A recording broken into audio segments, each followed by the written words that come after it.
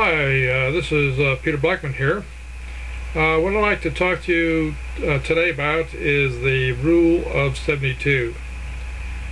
It's surprising how many financial consultants don't know this rule, and it's so simple, and what it basically does is tells you how much time it takes to double your money. Now, it boggles my mind why this particular concept is not universally taught in high school, because it would give a tool to the young person and help them understand how much time it would take to accumulate a net worth and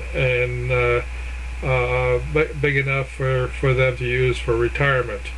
The law was actually developed by, of all people, Albert Einstein, and basically what it is that you take the number 72 and you divide whatever your rate of return is, or your interest, into the number 72, and that tells you the number of years it takes to double your money.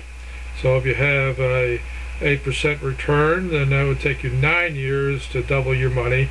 And so if you start with $10,000, at the end of 9 years you'd have $20,000. Now, of course, this is all assuming that there's no taxes, and so what you need to do is find a vehicle like an IRA that you don't have to pay taxes, because taxes will just subtract from the rate of return, and so it'll take longer to double your money.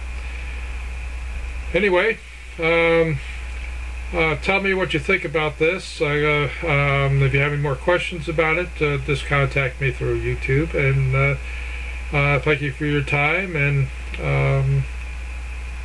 we'll be talking.